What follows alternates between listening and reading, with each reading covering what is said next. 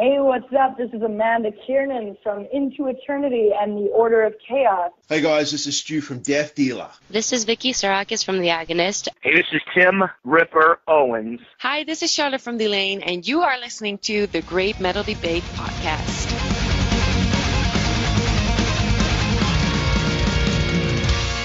Rushing through the woods again, I hope this night will never end. Never mind the shouts and screams. Welcome, Great Metal Debate listeners, to another of our artist interviews, where we bring you some of the most talented, compelling, and cutting-edge musicians in metal. Today I am very excited to be joined by Ida Haukland, bassist and vocalist for the metal band Triosphere. Ida, welcome to the Great Metal Debate podcast. Thank you so much. For those who aren't familiar with Triosphere or maybe have just heard about them, can you provide our listeners with a brief background on the band, perhaps where you're from and how the band got started? Yeah, sure. Well, first of all, we are from Norway. We live right in the middle of Norway, and we started up in late 2004, actually. It was me and songwriter Marius Silver, the guitarist, and then we were quickly a full lineup. We released our debut album Onwards in 2006 in Norway, in 2007 the rest of the world, and we followed up with our second album The Road Less Traveled in 2010, and now we have our third album out, The Heart of the Matter, which was released in the US on the 2nd of December last year.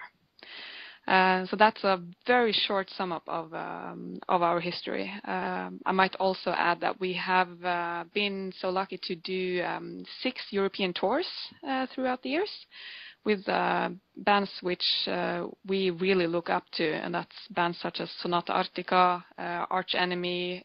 Everything actually started with Wasp and touring with them both in Norway and Europe.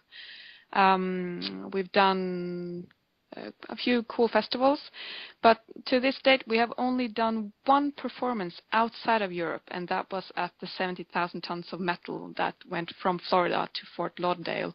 From Fort Lauderdale to Jamaica this January. So that's the next goal for the band to what shall I say, expand our territory and try to come out more live in both North and South America and Asia. And yeah, we are hoping and trying to all come out of Europe as well. Sounds like some exciting stuff on the horizon for you. Mm-hmm. Stylistically, for folks who might have some assumptions about bands from Norway or the Scandinavian countries, might be thinking more the black metal. Can you give us a little idea what stylistically fans can expect when they hear the music of Triosphere? Yeah, well, it's no surprise that black metal and extreme metal is one of the biggest musical assets of Norway, actually. So we've on a regular basis heard that. Okay, you're from Norway. Don't you play black metal? No. No, we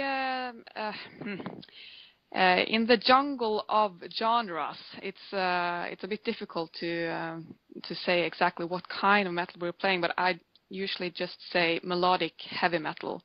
Yes.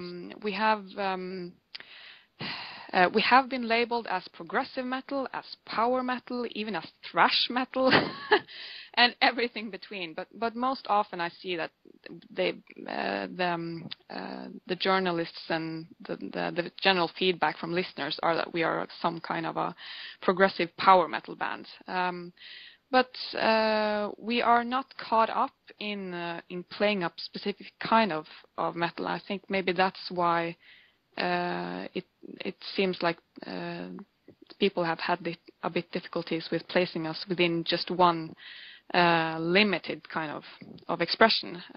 We are influenced by lots of hard rock from the 80s and 70s, and of course modern rock and metal as well. We have influences from, of course, the black metal scene. But all kinds of music. We just think that good music is good music, and we are influenced and inspired by all kinds of expressions. So the easy answer, melodic heavy metal. I think that's a great description, and you had alluded before to touring with some bands in Europe like Arch Enemy, and I know you've toured with Camelot as well. Yes. You talked about Wasp, and all those bands may be coming from different subgenres, but they all have that melodic approach as part of their music. Yes, absolutely, and that was something that we talked about when we got the message that we could go out on a small tour with Arch Enemy, because of course they are a much more heavy band than us, and the vocal expression at least is really places them in a different expression. But we thought, okay, but they have a very, very strong presence of melody in all their music, and so have we. So hopefully their fans will also like us, even though we are softer around the edges, you might say. And we've always been very good, very well received by the fans of all the bands that we've been out on tour with. So we are very grateful for that, and we'd like to think that that means that we have a very accessible sound. Absolutely. That has to feel good when you do go out with bands that aren't exactly your type of music, but the fans still respond positively. For sure. Absolutely. Well, let me ask you about your most recent album, the Heart of the Matter album, released a little over 6 months ago. Now that you've had a little distance and been able to perform some of the songs live, how do you all evaluate the album with that distance now? Well, we were very proud of it when we were mixing it, and also when we were releasing it. So we kind of had a healthy distance to the material all along. So it wasn't like that we were really fed up with it, you might say, when it was released. We still listened a lot to it then, and we still do. But of course, now that it's been out there a while, I like it even more. I'm very, that's a bit the reason why we use as long time as we do to put out an album, because we craft the songs until they are all that we want them to be. So it's of course it's a good feeling to listen to the songs on the album several months after it's released and still feel that this came out the way we wanted. It still feels really good, and the feedback has been completely mind-blowing. Yeah. And I want to ask you about that. We had our list of top 10 metal albums for 2014 for our podcast back in December. I hadn't yet heard your new album, and I definitely would have found a place on the list if I had. The reviews have been really great for the album, and I wonder how receiving that positive feedback has motivated the band. It definitely gives a huge boost in motivation and an inspiration, you might say, as well.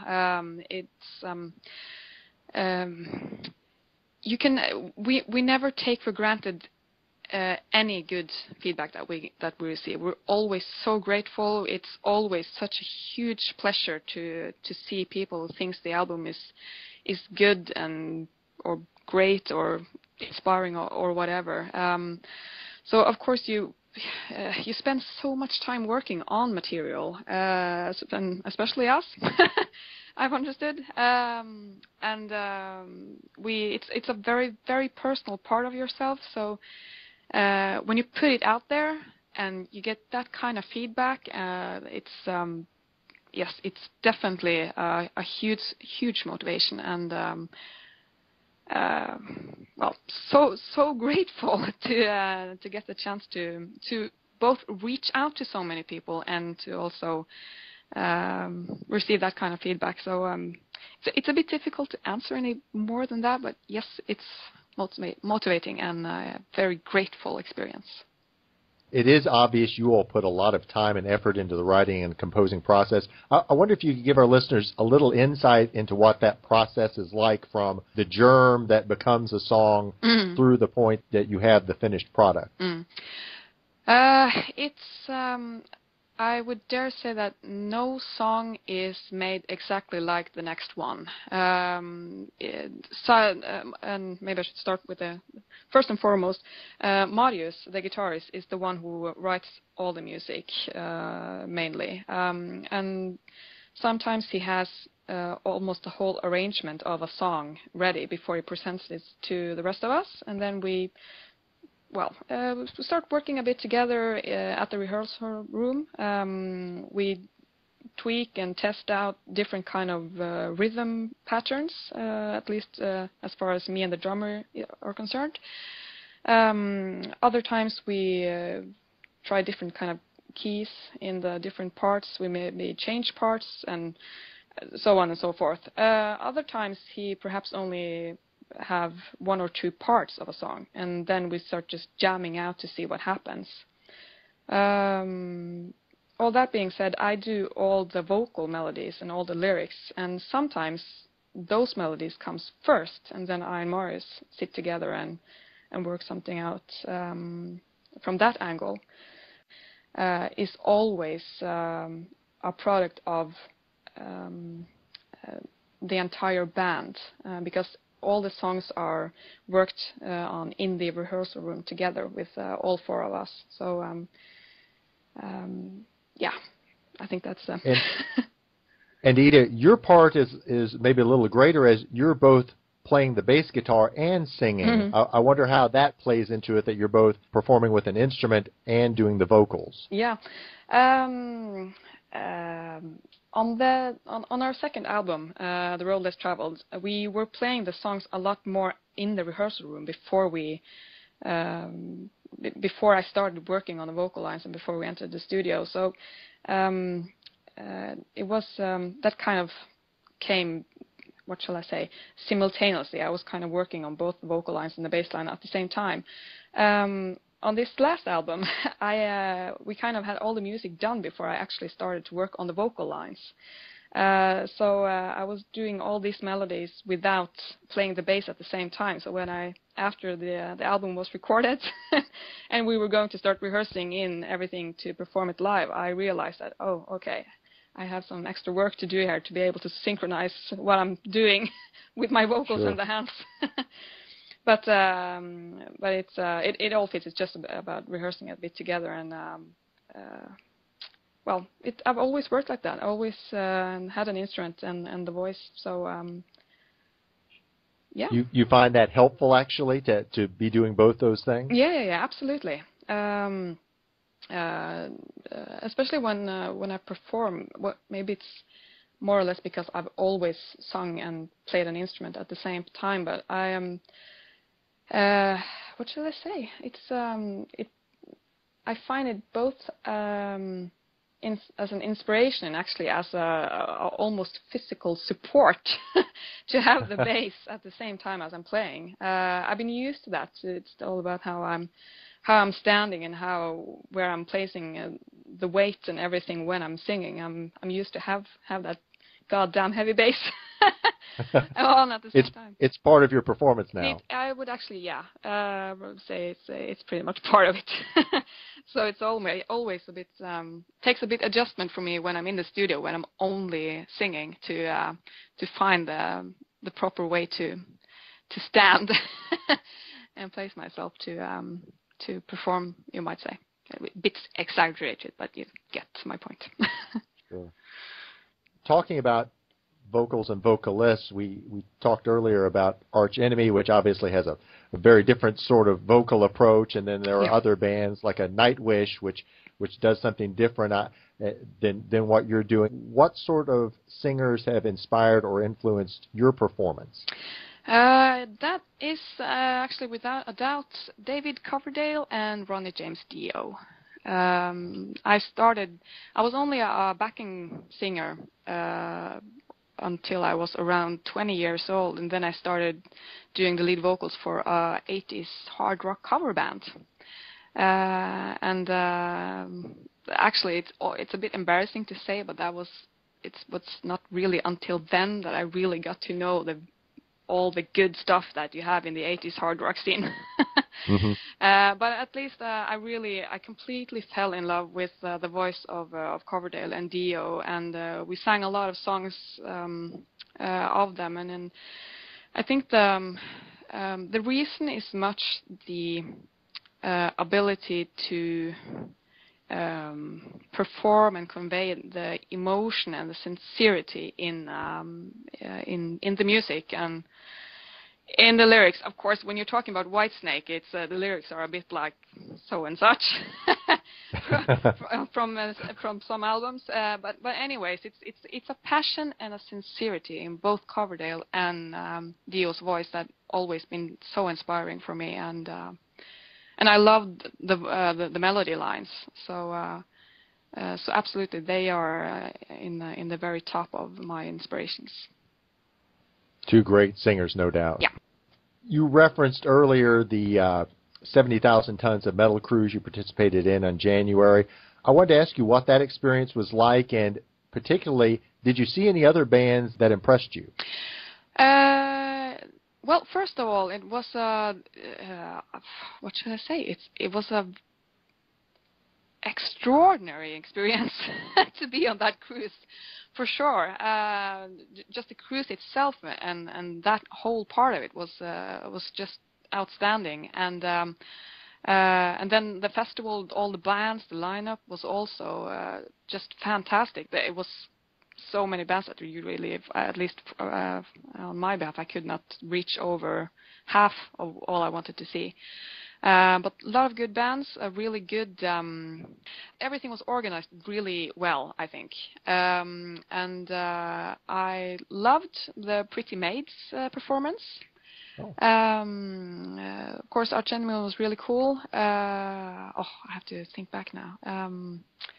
If I'm right, you've opened for Arch Enemy with both Alisa and Angela? Yes, that's true. We opened for Arch Enemy in 2009 and 2010. And then we did 2 gigs with them in Norway last year with Alisa. So yeah, we've been around with both, and that should also be added. Angela has been a huge inspiration as well, because her stage presence is just insane. So that's been a really cool experience. But Alisa is also she just she takes that stage like it's nobody's business.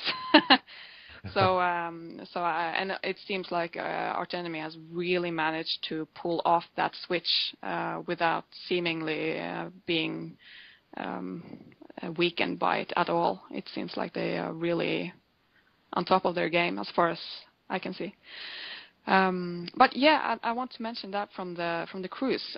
One band that was really awesome was actually Annihilator. Oh, the Canadian band. Yes. They play a really cool set, and it was really cool also because our drummer is an insanely diehard Annihilator fan, and he's never seen them live before, so he was completely over the roof in excitement. So no, it was a fantastic experience, the whole thing, absolutely. Beginning to wrap up with you, Ida, what can people expect from Triosphere for the remainder of 2015 and beyond, if you have any plans beyond that? Well, we have been saying all along, and we will keep on saying that we are working on getting out on a tour. And also, like I started with saying, we definitely are trying to get more out of Europe as well, because we see now that we are starting to establish at least some listeners around in North and South America, and actually around India as well. So we really hope to reach more out in those territories. As of right now, we don't have anything confirmed. It's tougher and tougher business for each year out there. The more bands are trying to get out on tours, it's not easy. But we're doing our very best. But for 2015, we have done 1 Norwegian festival so far, and we have 4 more to go. In the 19th and 20th of June in Halden in Norway, the Tons of Rock Festival. The next one is, let me see now. We have one the 12th of September in Kristiansand, which is called Southern Discomfort. And we are actually going out on a boat again. That goes from Norway down Oslo over to Denmark, which is called Rock the Boat. And that is if I remember correctly now, I think it's the 30th of August. Hope that was correct.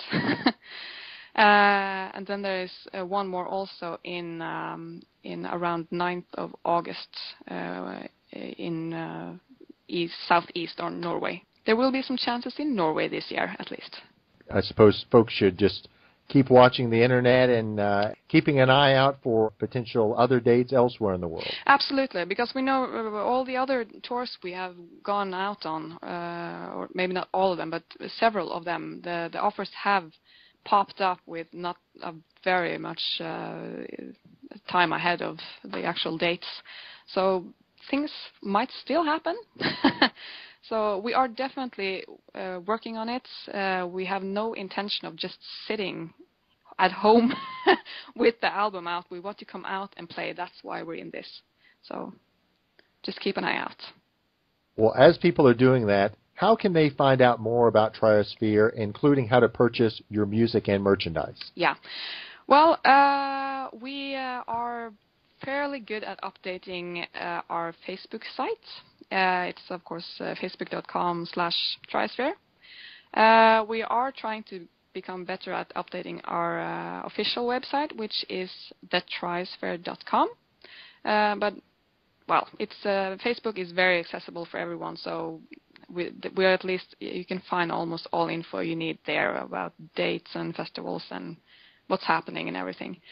When it comes to our music, it should be available on all the big music merchandise sites like Amazon.com, CDON.com. Of course, from our label, AFM Records' own website, also possible to purchase the album. Also streaming services like Spotify and Wimp do have at least our newest album available. Spotify should have all of them. When it comes to other kind of merchandise, we are kind of in limbo on that right now. Because we have been trying to handle it ourselves, but we are trying to find a company to sell it on our behalf, because it's kind of, we don't have a really good system within the band for it, and so it's mainly coming to our concerts to get T-shirts and hoodies as of right now. But we are working on getting a good system up there so we can what's the word I'm looking for? Well, sell the merch all around the world and send it around. So maybe the best way to support the band, keep looking out for some tour dates upcoming and come out, watch you all live, and then buy the music right there. For sure. We always bring CDs and the merchandise to all our shows. And, of course, now for the next shows, at least in Norway, of course, we will be having new merchandise also. Well, I can't encourage our listeners enough to check out Triosphere, and in particular, this new album, The Heart of the Matter. Fans of any type of melodic metal will find something to like here, I assure them. Ida, thank you so much for joining us today. I really hope someday in the near future I'm fortunate enough to see Triosphere perform live and maybe get you to autograph my copy of your album. Oh, awesome. Thank you so very much yourself for actually taking time to have us on your podcast. This is obviously one of the most valuable things we can have, that people actually want to talk to us and then promote us to their listeners again. So thank you so much.